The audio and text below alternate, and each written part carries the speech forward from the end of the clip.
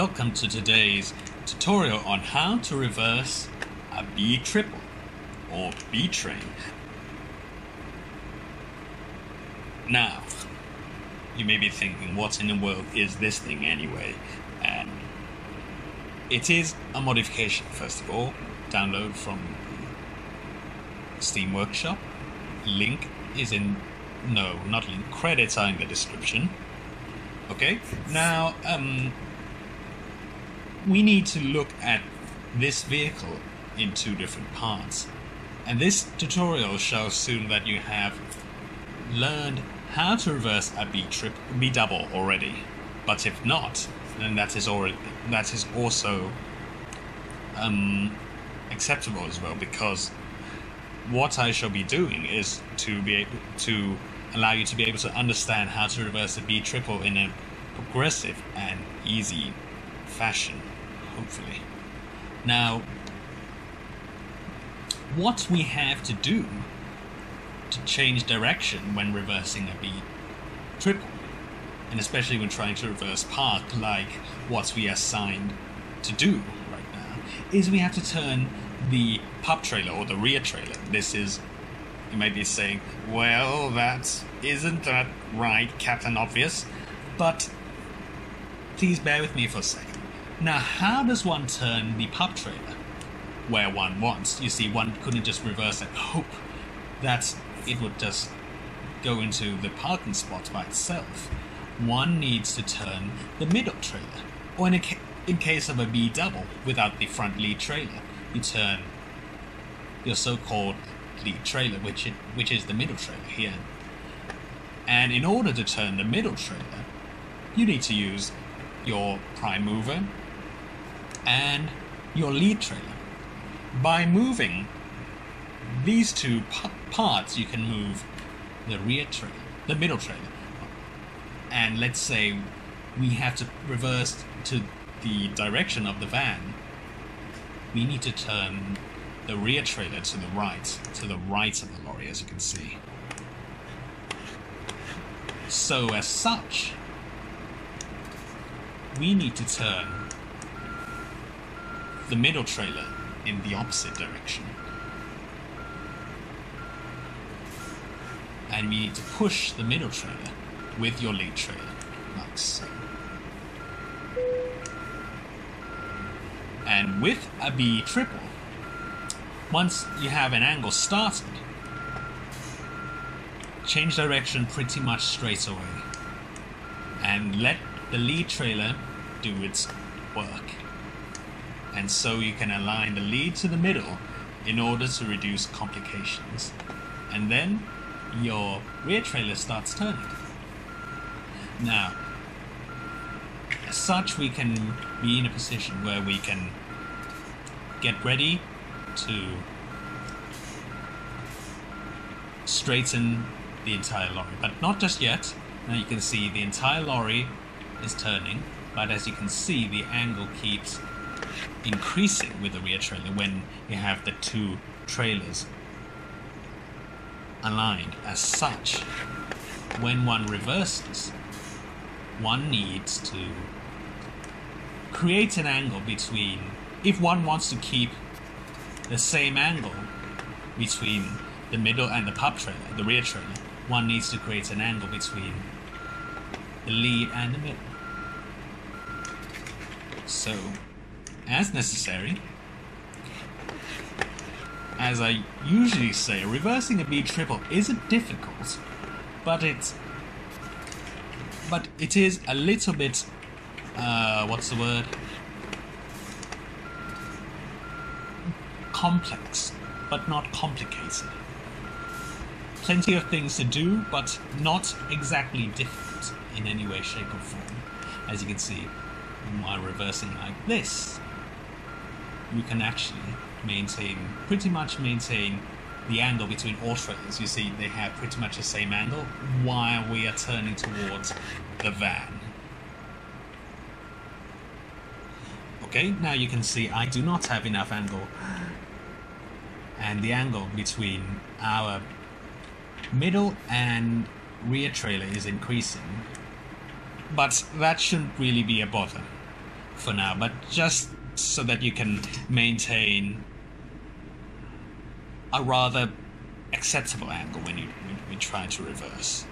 Okay, now how do we straighten this thing? Let's go forwards. You can say, oh, just go forwards. No need to bother straightening the thing.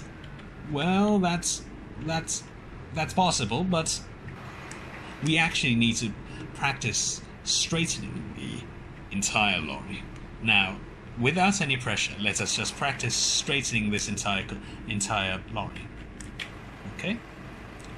Now, first of all, we need to push the middle trailer in order for it to align with the rear trailer, the pub trailer. Okay? Like so. Turn. Because the middle trailer will always go, we always turn the opposite direction of the lead trailer. You can just basically turn it the other way around and basically push the middle. Now, if you have driven V doubles, you say, are you using too much angle?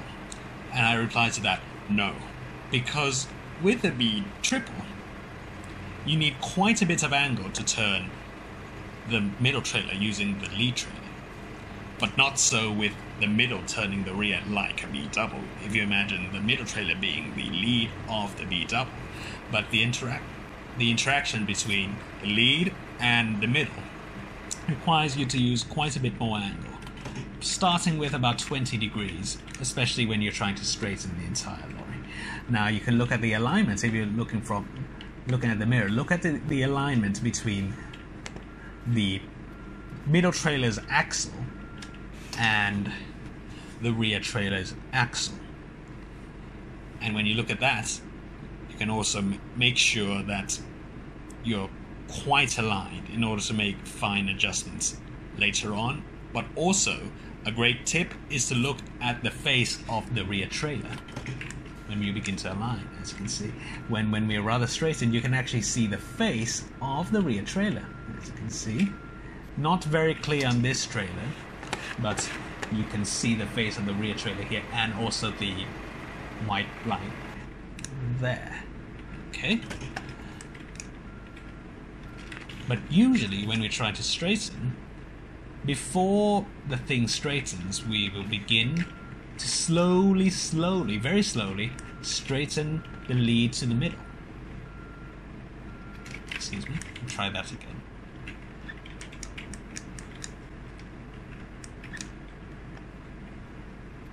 Okay. As the middle is straightening to the lead, I shall begin to straighten the lead to the middle. Just gently now. And when they're pretty much lined, as you can see, begin to straighten the lead. It's about a 45-degree angle, so that you can maintain alignment between... You can sort of maintain the alignments between the lead and the middle and the pub, the rear, and then bring everything back. And here's the good part. You see, because we need quite a lot of angle between the lead and the middle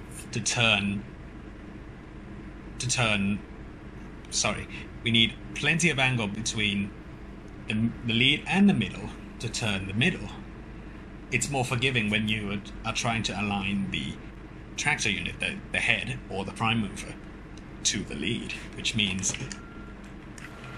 I'm pretty much aligned between the lead and the middle and the rear. As such, it's more forgiving when I try to straighten the lead trailer, and adjust as necessary, like so.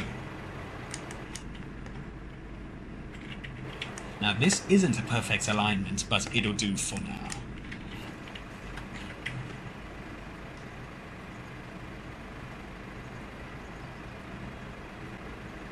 Okay, so the question that is on everybody's mind is that, how do I actually reverse this thing into our assigned parking space? Good question. And the key to this is the positioning of the rear trailer. But first of all, I need to position the entire lot in order for us to be able to reverse two the parking space properly. Now, here's what we need to think about carefully. Do I stay close to the right and risk hitting the gate without moving the trailer to the parking space? Or do I stay close to the left and risk having the rear trailer hit the other trailers? Now, here's the thing. It looks safer to stay wide, to stay towards that side. But then, when one reverses a B triple, one will realize that one does not have enough room on the right. Basically meaning that your trailers, pretty much the middle or the lead, or maybe your prime mover, your head, will hit the gate. As such, it is usually advisable to stay slightly close to your parking space, just slightly, not too much. Basically what I would try to do now is to reverse close to that red container there, forwards, and then begin reversing.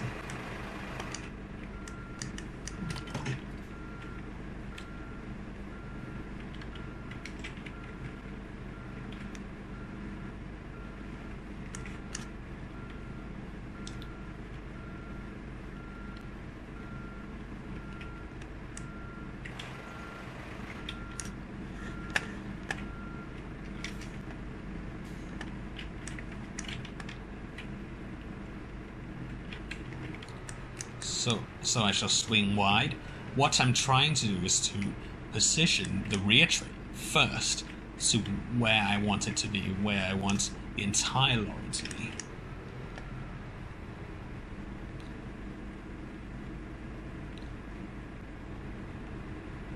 Okay, so that's pretty much where I want the rear trailer to be. And then I straighten the entire lorry, like what we've learned before. Quite a bit of angle here, and then begin turning.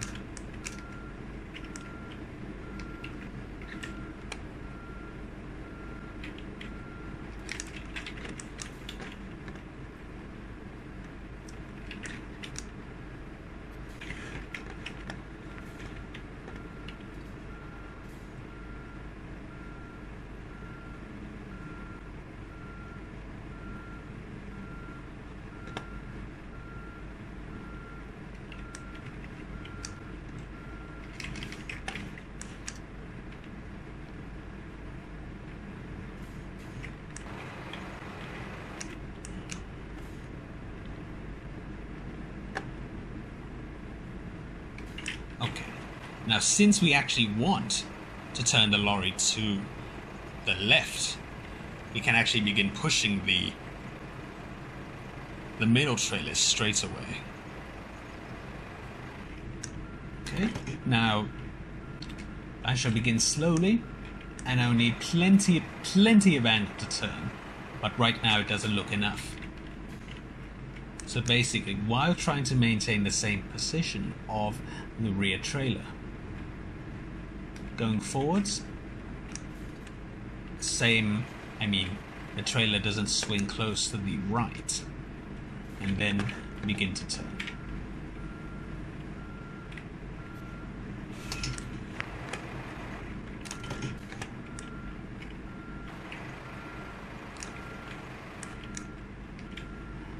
Now, with this, we shall pretty much be learning how to knife a B triple as well.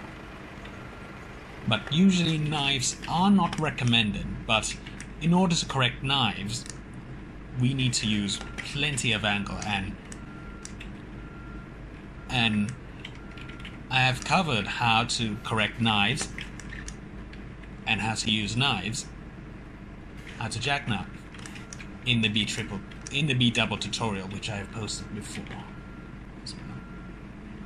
Now, with this kind of reversing, blindsiding, we most likely have to get out and look to avoid risking a crash.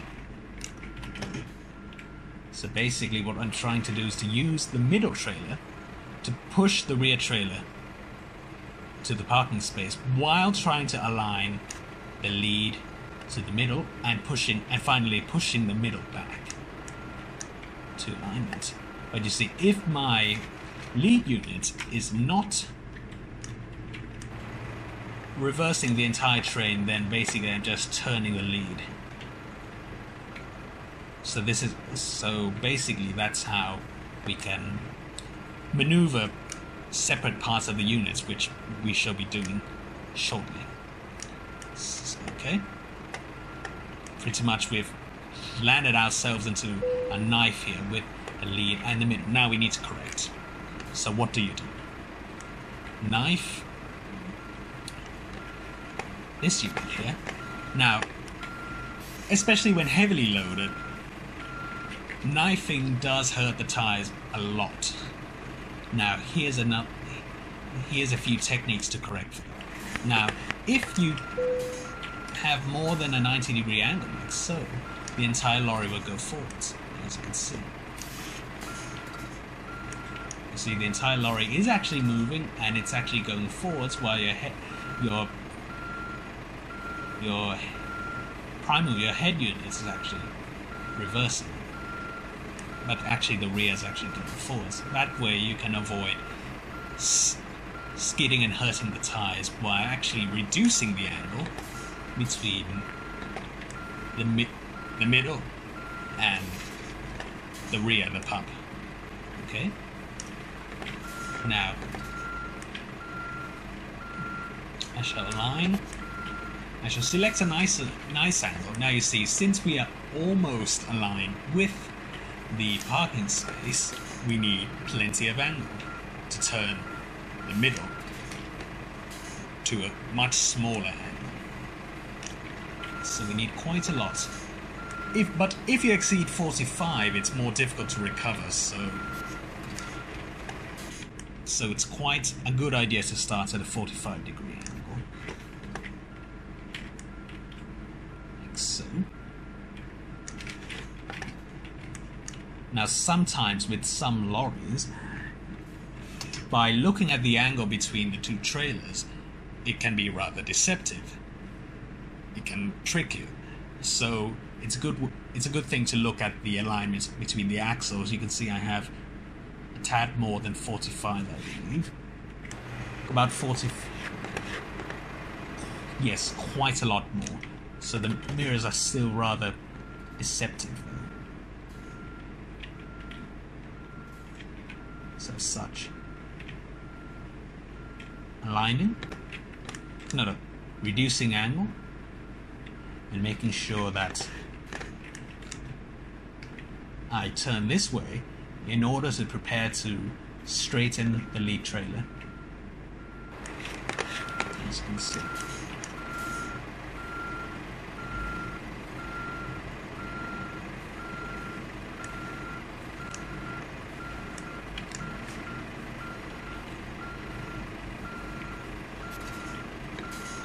Now we'll be needing more angle. We just only have to reduce the angle between the head and the lead trailer, and the angle will basically increase. Now we need less. Just turn the head unit this way. In the real world, we should be getting out to look, and we are actually looking very, very poised to park. We're almost ready to park.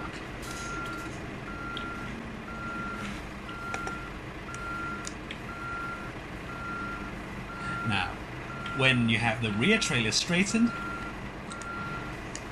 pretty much 25 to 50 to 35% of the parking is done. Now straighten the middle as we prepare to straighten the lead as well.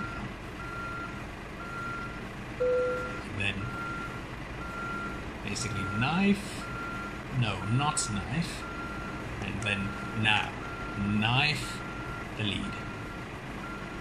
if that's what should be done, but really we should be using 45s, but for simplicity we should be knifing the thing there. Remember, if you use more than 90 degrees, the lorry goes forward. So basically I shall be using about an 80-degree angle just to preserve the tires a bit. But we have a problem, as you can see. The middle is not exactly aligned, so basically we straighten a bit to about a 45, and then we push the middle to align with the rear, once again like we practiced before, or more if necessary. And then as we reduce the angle, everything gets a bit easier, as you can see. And then align. We're using the left mirror now, which makes everything a bit more difficult. Okay, now bringing everything together. Now I just get out and look once again. And you see, everything is not exactly aligned, but it is. Well, we have that thing there. In reality, we need to go forward and align ourselves again. So to stay away from that metal bumper thing there, which isn't really difficult. But if we didn't have that metal bumper thing there, we just align everything and reverse. So basically, that thing really caused a bit more difficulty. So what we can do now is, for simplicity's sake, is just to maintain this angle. You see, because the rear trailer turns itself anyway and increases angle. As such, we can just basically keep this angle for a while and then begin aligning the middle trailer back as well. Just a touch, so that we can avoid hitting the metal bumper. But apparently not.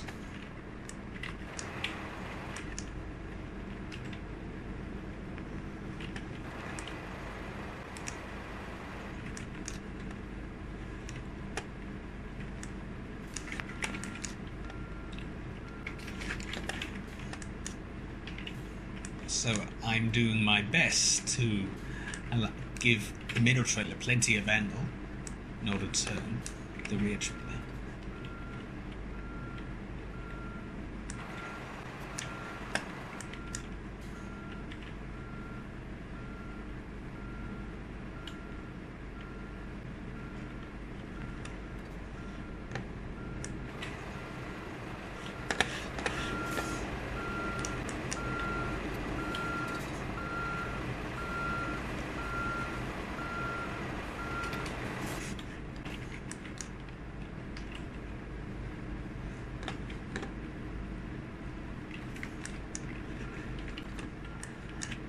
Just trying to straighten, or almost straighten the middle to the lead, just to make sure that the thing turns. But now I've lost angle, so basically I have to go forwards again, just to make sure that I can actually straighten the middle to the rear. Now that looks promising. Now I shall begin to straighten the middle to the rear. And then straighten the rear to the parking space, or almost, if one so desires, basically, for a really nice parking.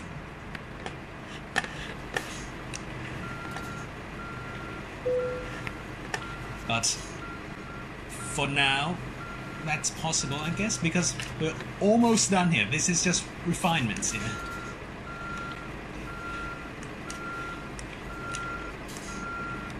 Now, just watching the front axle of the rear trailer, just making sure that that clears the metal bumper.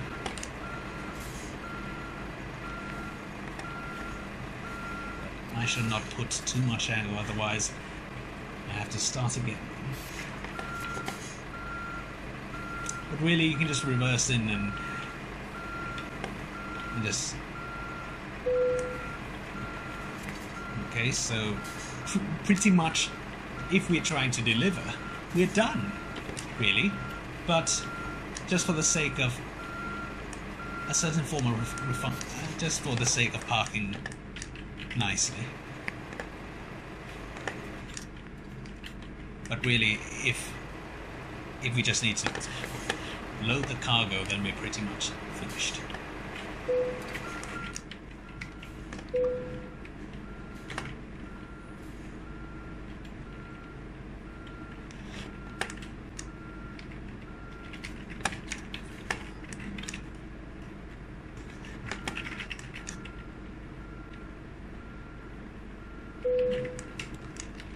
Okay, now that's a bit too close.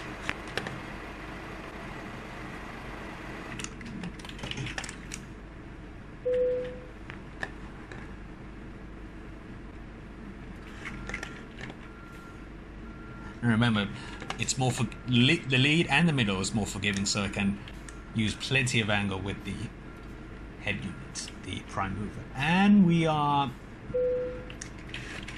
sort of done. Okay.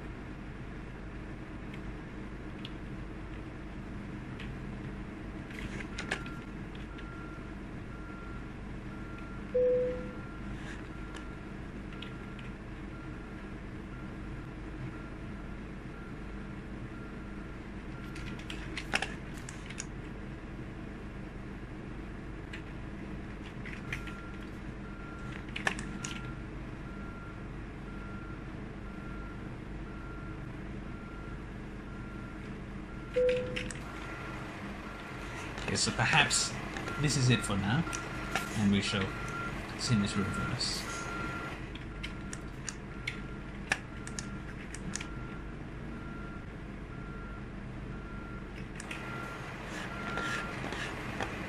Okay, so reversing a B triple, not exactly as difficult as one might think, as you can see, but this isn't exactly as aligned as I would exactly want it to be, but in order to not waste your time any further, I hope you have enjoyed this tutorial, and some closing remarks. Why B triples? Thank you for sticking around anyway. Why would I select to drive a B triple instead of a HCT or A train, a double? Now here's the thing. B trains, B doubles and B triples are more stable on the road, and they give you feedback when the lorry is about to flip, and also they are not prone to yawing, especially when driving with plenty of crosswinds on slippery roads. As such, they are more stable, handle better, respond better, and they are better when we are trying to evade another vehicle. You may be thinking, you're driving such a giant train, why would you evade another vehicle anyway? Now here's a story.